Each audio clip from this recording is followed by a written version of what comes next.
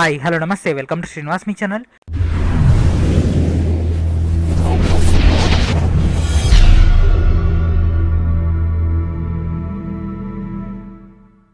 ఈరోజు ఈ వీడియో మనకు RRB NTPC 01/2019 యొక్క కరిగుండం 7 అనేది రిలీజ్ చేయడం జరిగింది. దాని యొక్క మెయిన్ డేటాలోకి వెళ్ళిపోదాం.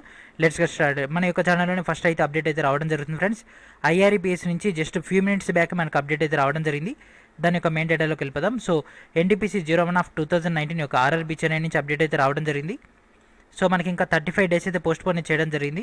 And as per the old data ప్రకారం తీసుకొని మనకు 15 డేస్ ప్లస్ ఇక్కడ ఉన్నటువంటి ఎక్స్ట్రా 20 డేస్ అని వీళ్ళు పోస్ట్ పోన్ చేయడం జరిగింది. అంటే మొత్తం మీద మనకు 35 డేస్ ఫ్రమ్ ఈ రోజు నుంచి 35 డేస్ దాకా ఈ యొక్క టెక్నికల్ బిడ్ అని మనకు పోస్ట్ పోన్ అయితే అవ్వడం జరిగింది. సో దీంట్లో ఉన్నటువంటి మెయిన్ డేటా చెక్ చేద్దాం. సో మనకి ఇంకా RRB చెన్నై నుంచి మాత్రం ఎలాంటి అప్డేట్ అయితే లేదు. సో వచ్చినటువంటి కరిగుండం 7, సో కరిగుండం 7 RRB చెన్నై 01/2019 యొక్క ఎగ్జామ్ కండక్టింగ్ ఏజెన్సీ ECA సంబంధించి మనకి ఇక్కడ ప్రొసీజర్ అయితే ఇవ్వడం జరిగింది. ఆల్రెడీ నేను మీకు ముందే చెప్పాను కదా friends. So pre bid conference అనేది జరిగిందని. Pre bid conference for addressing quarry raised by prospective bidders in connection with the above mentioned tender has been held and successfully completed on 3/7/2020. So మనకి ఈ నెల 3వ తారీఖు రోజు సక్సెస్ఫుల్గా అయింది. ఇది మనం గతంలో డిస్కస్ చేసుకున్నటువంటి పాయింటే. సో మనకి ఈ డేటా ప్రకారం ఏంటిదంటే వాళ్ళు టైం అనేది ఎక్కువగా అడగడం జరిగింది. అదేవిధంగా ఎగ్జామ్ సెంటర్స్లో తీసుకోవాల్సినటువంటి కొన్ని ముఖ్యమైనటువంటి నియమ నిబంధనలు అనేవి మనకు ఓల్డ్ ఇచ్చినటువంటి టెండర్లో కొన్ని చేంజెస్ చేయాల్సి వచ్చింది. సో కొన్ని చేంజెస్ అనేవి ఏమేమి జరిగాయంటే, ఇంతకుముందు ఒక సెంటర్లో దాదాపు 1000 మంది సీటింగ్ లేదా 2000 మంది సీటింగ్ ఉన్నది. అది గణనీయంగా తగ్గిపోవడం జరుగుతుంది. అదేవిధంగా నెంబర్ ఆఫ్ షిఫ్ట్ల వారీగా కూడా డేటా పెంచాలని అయితే వీళ్ళు కొంత ప్రపోజల్స్ అయితే తీసుకురావడం జరిగింది. వాటన్నిటి యొక్క కొత్త సినారియో అంతా కూడా రావడం జరిగింది. కాబట్టి ఈ యొక్క COVID-19 పాయింట్ ఆఫ్ వ్యూలో అవన్నీ కూడా మనకు సేఫ్టీ మెజర్స్ తీసుకొని అప్డేట్ అయితే చేయబోతున్నారు. సోషల్ డిస్టెన్సింగ్, అదేవిధంగా ఫేస్ మాస్క్, అదేవిధంగా ఈ యొక్క బయోమెట్రిక్ కాకుండా అనదర్ మెథడ్ తోటి క్యాండిడేట్ని డిటెక్ట్ చేయడం, ఆటోమేటిక్గా ప్రొసీజర్ అనేది యాక్టివేట్ అయిపోయేలాంటి మెథడ్ అయితే వీళ్ళు ప్రొవైడ్ చేయడం జరిగింది. అదేవిధంగా క్యాండిడేట్ యొక్క హెల్త్ కూడా వీళ్ళు ఇక్కడ మోస్ట్ ఇంపార్టెంట్గా వీళ్ళు తీసుకోవడం జరిగింది. కాబట్టి వీటన్నిటి యొక్క rules and regulations and old టెండర్లు ఏదైతే ఉన్నాయో అవన్నీ మార్పులు చేర్పులు చేసి కొత్త బిడ్డింగ్ అనేది ఇప్పుడు స్టార్ట్ చేయబోతున్నారు. ఆగస్టు 3న బిడ్డింగ్ అనేది స్టార్ట్ చేస్తున్నారు. అదేవిధంగా బిడ్డింగ్ యొక్క లాస్ట్ డేట్ వచ్చేసి ఆగస్టు 17వ తారీఖు రోజు ఆఫ్టర్నూన్ 2 దాకా అయితే టైం ఇస్తున్నారు. అదేవిధంగా అదే రోజు ఈవినింగ్ 3కి ఓపెన్ చేయడం జరుగుతుంది.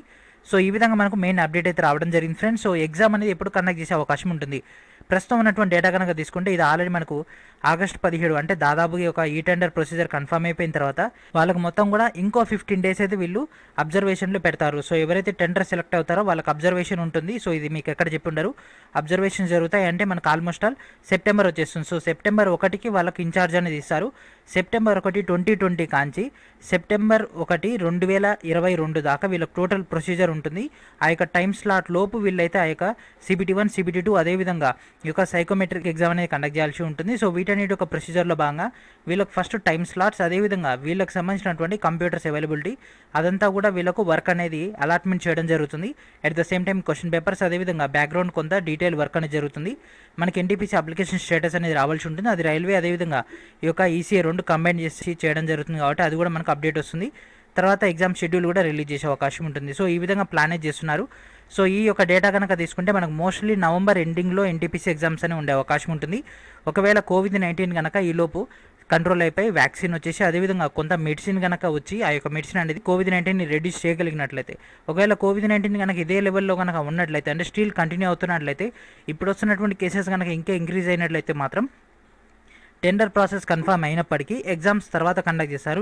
సో ఆ విధంగా టెండర్ని సెలెక్ట్ చేసేసి తర్వాత ఎగ్జామ్స్ పెట్టే అవకాశం ఉంటుంది. సో షెడ్యూల్ అనేది మనకు తర్వాత వచ్చే అవకాశం ఉంటుంది. అంటే మోస్ట్లీ మనకు 2021లోనే ఎగ్జామ్ ఉండే అవకాశం ఉంటుంది. అండ్ గ్రూప్ డీకి మాత్రం ఇంకా మనకు డిపార్ట్మెంటల్ ఇష్యూస్ ఉన్నాయి. కాబట్టి గ్రూప్ డీకి మాత్రం ఇప్పుడంతా అప్డేట్ అయితే లేదు.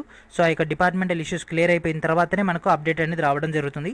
సో ఇది ఫ్రెండ్స్ ఈరోజు వీడియో. మనకైతే ఒక RRB NTPC 01/2019 యొక్క కరిగుండం 7 అనేది రావడం జరిగింది. మోస్ట్లీ COVID-19 రెగ్యులేట్ అయితేనే మనకి ఎగ్జామ్స్ అనేవి కండక్ట్ చేస్తారు. సో దాని యొక్క ప్రొసీజర్లో భాగంగా ఓల్డ్ ఇచ్చినటువంటి టెండర్లో కూడా చేంజెస్ చేయడం జరిగింది. కాబట్టి ఇది ఒక శుభ పరిణామమే.